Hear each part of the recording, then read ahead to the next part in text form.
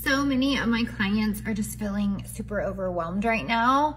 And I think a lot of it is we follow so many influencers on social media and we look at their lives and we compare our time to their time, their priorities to our priorities, and it just doesn't match up. If you are someone that's following this beautiful person that has these perfect morning routines, the most aesthetic home, and you're nothing like that, that's okay, because your life is not their life. You're comparing your life to someone that doesn't have kids, that doesn't have to take their kids to practice, that doesn't have a busy schedule. They literally do social media for their business, and we're comparing our life to theirs, and we're feeling bad about it, and we're shaming ourselves, and we're just feeling like we're no good and we can't do these things. We can't get to the gym every single day at a perfect time of day. We can't go on these mom walks or these hot mom walks every single day. We can't have these perfect aesthetic meals.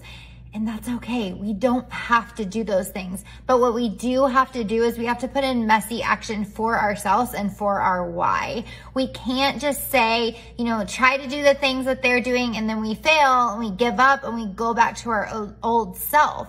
We have to put in messy action and do what we can do for our life, whether that's hitting your protein today, whether that's getting your water in today, whatever it is for you, put in messy action. Stop comparing your life to someone else's and thinking that you're a failure and you can't get all the things done. That's okay.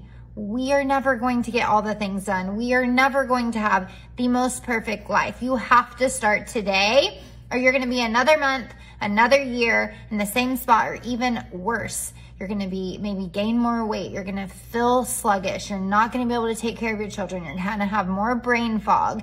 It's just going to continue to get worse if you continue to compare your life to someone else's and have an all or nothing mindset about those goals that really truly aren't even your goals or your priorities. So if you're a mom, I hope this is so helpful. I have my used to be Macros Manage. It's now called Metabolism Priming Academy, opening up, and we go through a lot of the mindset things of going on a health journey. We're going to go through 10 weeks together, really diving into nutrition, how to work on messy action, how to work through mindset and self-sabotage. If you're interested in that, I would love if you go in my bio on my main page and you can sign up for the wait list and I'll give you more information there.